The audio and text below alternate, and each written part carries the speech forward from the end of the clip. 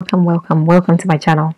So in today's video I'm going to show you guys how to apply to the University of Siena.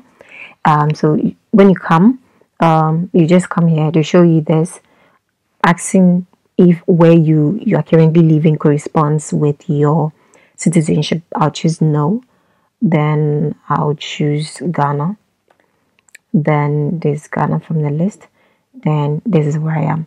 So then I'll quickly sign in or register. I'm just going to use my email and register into it. Then I click this one time. It has been sent to my email.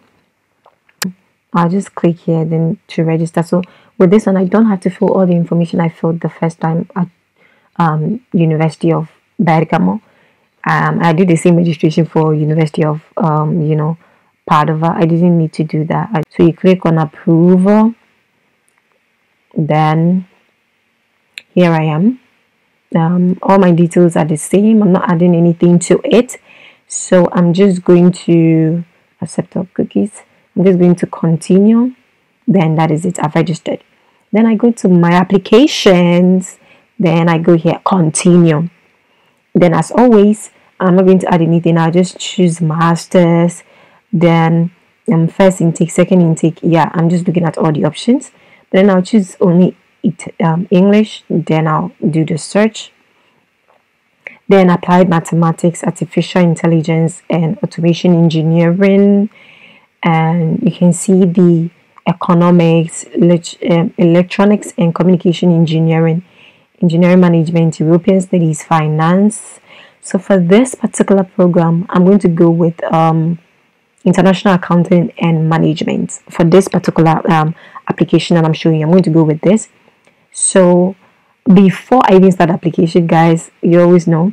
So before going to apply, I want to know a bit more about the program. So if you guys want to know more about the program, you just click on know more, more information. Then you kind of go to know more. So you can see the details about that here. The tuition fee is calculated according to the country of origin, and it ranges from 756 to a maximum of 2,406 euros per year. So that's what you need to know. You can see the application fee. You receive an email with the payment instruction. The application fee is 40 euros per program. So you can know all of the details here. So let's quickly go to the application section. Yeah, so we go here. I'm going to edit it. We go to priorities. If I want to add any more program, then obviously I'm going to add the program, but then I'm not adding any other program. I'm just going with this international accounting and management. So the deadline, you can see, is 15th of January 2024. Then I'm just going to click on next. Then I come here, I'll fill all my details, my passport number, my middle name, everything that I want to, every detail about me. Then I'll also upload a photo. Okay. Then from there, when I'm done with that, I'll go next. It will bring me to contact. I'll fill all of the details regarding contact, street address, province, and all of that. Then when I'm done, I go to next. It comes to education. Then here, remember, during the profile section, you have to upload a picture, of yours. So yeah, then at the education section, the level of education, status of studies, official name. So level of education, university, then I'm going to choose if bachelor's, I'll choose. If master's, I'll choose dependent. So if I'm for a master's program, you choose bachelor's. Then status of studies, in progress, suspended, finished. So you can kind of choose what applies to you. Then the official name of your university, the program name, your graduation date. Then all the details. The one with the asterisk, it's very, very important. So the nominal length of program, you're going to include that as well.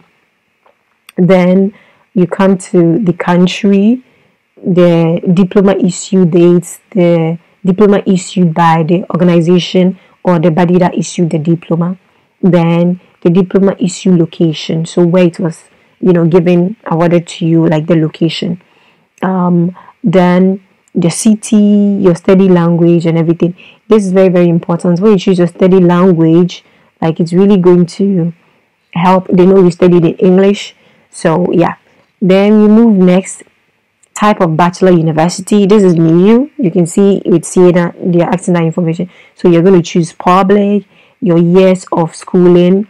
Mine is like 18 years or more, I think. Yes. Yeah, so your years of schooling. Then you save it, and then you kind of like move to next. Then when you fill all of that details, when you move to next, you go to languages. Your native language. Then you're just going to choose English. Then English proficiency, English language test, date, deadline, years of English studies experience. So yeah, they're going to choose like C2 proficient, user. When you come to this section, years of English studies experience, like, so if you said you studied for 16 years, and all is being like, all those years you've been taught in, like, in English, then obviously you're going to write the years. You're going to write 16 here. Then from there you go to next. Then you come to employment. So employment, please describe your work-related experiences. If you had several positions, you've held several positions, please insert only the ones that you think are relevant. So 4 to 5. So if you've had the experience, fine. If you've not, you leave this part blank. But if you've had work-related experience, you click this box, insert, and then your employer name, the type of business sector, the occupation held, from and to, and then if you're currently working, you state that, and then the hours that you work, then the number of employees there. If you want to add other ones too, then you just keep clicking on insert new block, and then you keep adding it. So from there, after you're done filling that information, then you move to next. Please describe your most important activities. This may include sports, organizational activities, hobbies, etc. So yeah, if you have any kind of like important activities or hobbies or anything like that, you can insert the block, and then the nature of the activity, the organization name, from and to. If you're currently actively doing that activity, you can state it as well. If you don't need to worry. You don't even have to add anything there. Then you move to next, then bring you to residences. Please enter here if you have stayed abroad for extended periods. For example, as a foreign exchange student, working, traveling independently, etc. Note, please do not include short travels, backpacking, tourism trips. So yeah, so if this is something you have experienced, like you've worked abroad or you've traveled like abroad as an exchange student and all of that, then you insert block, and then the country you went to, the purpose of stay, then from and when, like from when to when exactly. Yeah, so from there, then you move to next, your motivation. So one of the most important parts of your application is the motivation letter. Its goal is to introduce your background and support your application. In short, its goal is to answer the question, why are you a suitable candidate? So please take note when you're writing your application and ensure that you pinpoint the reason why you are a suitable candidate. So some points that may help answer your question as to why you have chosen to apply to that master's program. Why do you expect to gain? What do you expect to gain from the studies? Why does your background make you a suitable candidate? And then how will the program help you to achieve your goals? So obviously, then you write your motivation letter here. You can write at least 1,000 words, but then no more than 4,000. Yes, so that is what you should know. Then you write it here. When you are done, then you move to next, the document section. So here, please carefully study the requirements in the checklist. We are going to see the checklist like at the end, but then this way you're going to include the documents. So let's quickly look at the checklist so that we know where we are supposed to include them. So proof of English language proficiency, your transcript of exams with grade, your passport, your CV, your proof of payment. These are the things you're supposed to include. So you look at the checklist Then you move to the document section, and this is the place where you're going to include like the document. So here you must upload the following documents: your CV, your transcripts of exams with grade. For the courses taught in English language, if you are not a native English speaker, a transcript of English proficiency test, TOEFL, Cambridge, etc., or any statement proving an equivalent proficiency. Sometimes a number of us, we are not considered as native speakers. So because of that, the letter that you got from your university, you can upload that document here. If you're not clear on that, you can always email them and find out whether it's possible for you to use that letter instead of the TOEFL and the Cambridge certificates that are needed. Yes, then the last that you're supposed to upload has to do with a copy of your passport. So those are the documents that you're supposed to upload. So you click on select documents, and then you drop it here, you drop them, and then when you're done with like uploading all of these documents, then you move to other. Here, if you are required to send a portfolio, it depends on the particular program that you are choosing to enroll in. But then, like with my program, the one that I chose, if the program required that you add like more information about you, then obviously about your blog and everything, your website and everything, then you're going to include it here.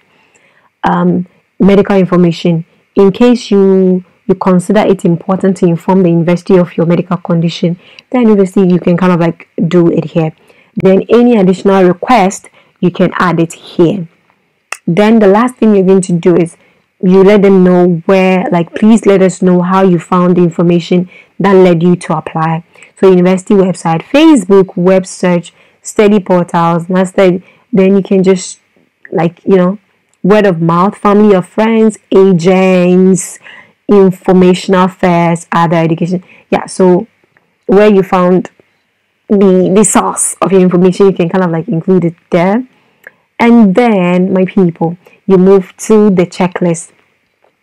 So here, if you've not uploaded these documents there, they'll let you know the proof of English language proficiency. Like it needs attention, but it doesn't block your application. So here you move to it.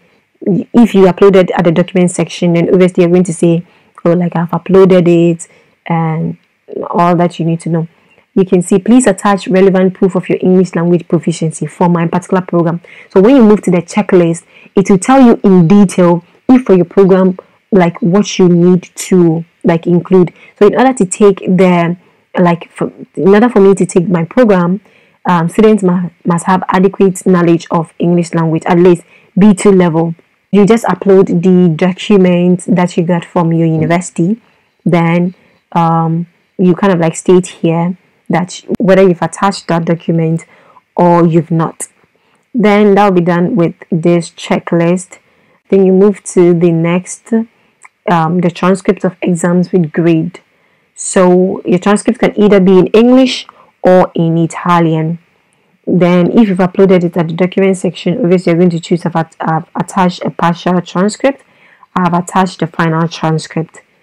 Then the passport, if you've attached it, then you kind of like choose the option that applies as well. You have to take the checklist to kind of like when you look at the checklist, it will tell you the ones that blocks your application and the ones that like needs attention.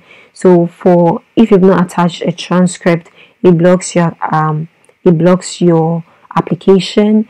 If you've not attached your certificate, it blocks your application. Passport, it blocks your application. Then your CV, it also blocks your application. So you cross check, and then you kind of like upload your CV as well. Then at this section, proof of payment. So I have not paid yet. So after paying, within 24 hours, you receive a confirmation email that enables you to submit the application. So yeah, they do send an email. They do send an email to you to enable you, like giving you the details on where to pay and all of that. So that is what is going to help you to kind of like make the needed payment. Want to know more about the fee paying instructions as well, then you can go to this section and then like know more about it. But then basically that is it. When you're done with filling every detail, and then you're done for filling all the checklist, and also after you're done making the payment, you just click on submit, and then that'll be it. You are done with the application. So I hope you guys found this video helpful. I'm happy applying, and I'm wishing you guys the very best.